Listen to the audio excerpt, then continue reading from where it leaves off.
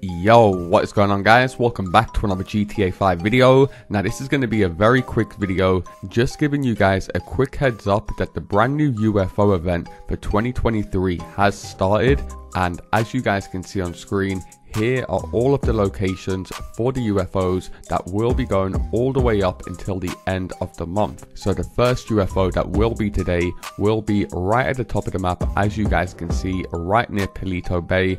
And in order to go ahead and complete this challenge, you guys will have to go ahead and photograph all 26 UFOs. Now there will be days where multiple UFOs do spawn in, and I will be sure to give you guys a heads up closer to that date. However, once you guys have taken all the pictures, you will receive a bunch of exclusive items, some that you guys can see on screen, including the alien boxes, all of the rare alien caps, along with these rare alien pajamas, and we're also going to be receiving some new unknown items that Rockstar Games have got down as question marks in the game files, and hopefully we'll be able to find some leaks on those before the event ends. However, the brand new abduction that will also be taking part in this UFO event will be starting from the 28th of October. But like I said, I will be sure to keep you guys updated on everything you need to know with this brand new UFO event. So make sure you guys do subscribe and turn notifications on so you do keep up to date with all of the latest GTA 5 news. And in case you guys missed my videos earlier,